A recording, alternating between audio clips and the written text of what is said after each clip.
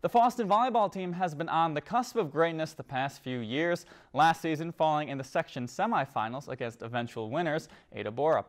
This year the Greyhounds are right on track, starting their season with wins over Crookston and Red Lake County. Fosston hosting Thief River Falls in tonight's matchup. Early in set one, the dig from Taylor Croning leads to the kill from Jamie Carleen.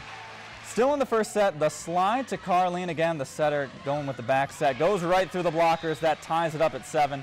But the Prowlers would start to pull away. The block by Rebecca Lear on Taylor Croning would make it 24-16. TRF gets set 1, but after that it was all Fosston as they take the next 3 sets, 25-12, 11, and 23 to win in 4 sets.